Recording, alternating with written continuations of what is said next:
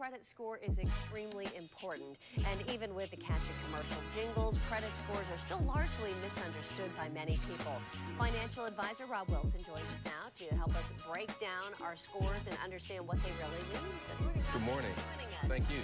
Okay, so this is kind of a complicated thing for a lot of people. Let's talk first of all about how the score itself is calculated. Absolutely. And I know now the NFL season has officially kicked off. The only scores that we're really going to be worried about for a while, at least until February, are the ones on the scoreboard at Heinz Field. But, you know, if you think about this time last year, I mean, we were on the brink of a really big financial crisis. Yes. And, you know, what a difference a year makes. Even though things have gotten better, we're still in a difficult position. You're going to need to have a good credit score to even, you know, be approved for a loan, let alone get the best rate. So let's talk about, first of all, what's on the report and how the score is calculated. Okay. The score ranges from 300 to 850, with a good score being about 700 or so. And 35% of that is based on your payment history. Do you pay your bills on time? Of course, that's very important. 30% is based on the amount that you owe. So if all of your available credit is maxed out, why would I want to give you, you know, even more credit if you're going to just go run that up? Probably going to have some difficulties paying those bills. Let me ask you on history, too. How far back does that payment history go?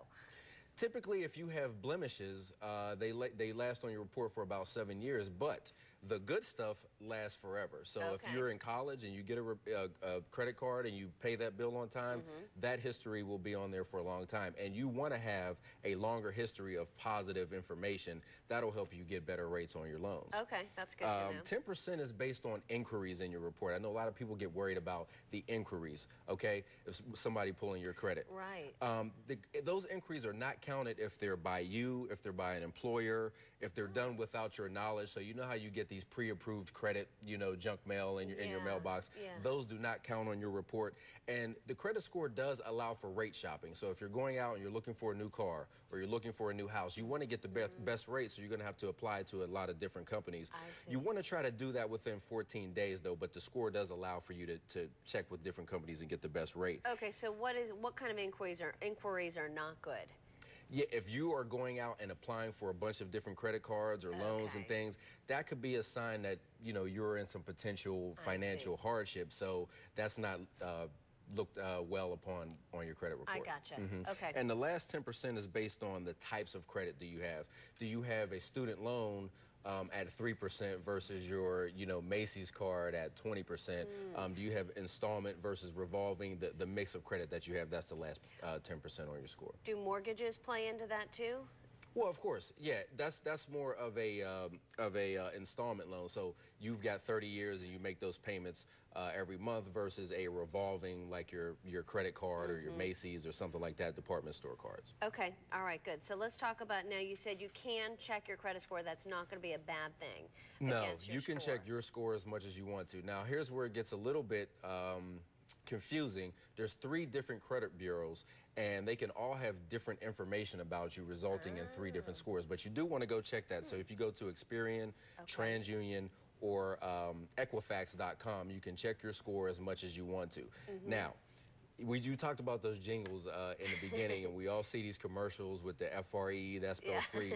Now, they were actually fined repeatedly by the FTC for deceptive advertising. Your credit report is not free through that company. You are entitled to 1 free credit report every 12 months. But the only place that you can get that is annualcreditreport.com, not freecreditreport.com. annualcreditreport.com. That allows you to get the report from all 3 bureaus, so you can see what's on there. You don't actually get your score with the free report, but you can pay a nominal fee and get your score as well. So, like to clear that up for people, because you don't get your report unless you pay that $15 credit, you know, monitoring fee. So that's a common mistake that people make. Wow. Okay. So if someone's asking you for money just to check your credits, then it's probably not a legit thing.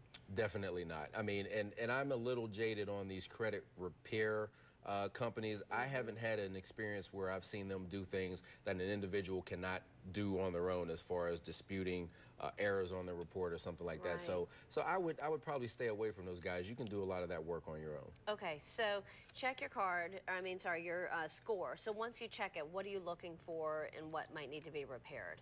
Well, you want to look for any errors. I actually had errors on my credit report before, when I was applying for a job, and they said, "Hey, Rob, we really like you, but there's some issues with this credit report." Oh, and wow. if had those things been true, I wouldn't been able to have that position. But I Yeah. called, I got those things off my credit report, cleared it up, and there you go. So you definitely want to take a look and see if there's any errors.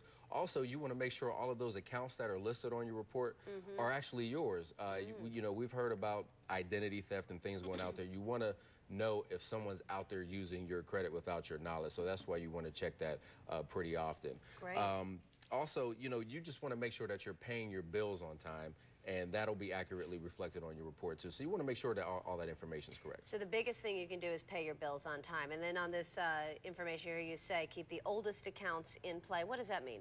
Well, that means you want to build that history up for as long as you can. So again, if you have that credit card in college that you have a positive history on, you may get mad at them if they raise your rate or something like that. Don't cancel the card. Keep the card, cut it up if you're not going to use it, but keep it active, because canceling it can actually reduce your credit history, and that can be negatively affected on your score. Okay, and then you also say only apply for new credit when you need it, not just every time they offer you a new credit card when you go to check out at the store. Again, if you start to see all of those inquiries on the report, that tends to signal people that you may be in some financial trouble. So no need to go out and sign up for all of these cards. I know when I was in college, they were giving away shirts, and I signed up for every card that I possibly could. Why I needed a new shirt, I don't know, but I was lucky not to get too jammed up with that. So apply for the credit when you need it, not just, you know, sort of in a haphazard fashion. Okay. Now your last suggestion is ask for goodwill adjustments. What is that?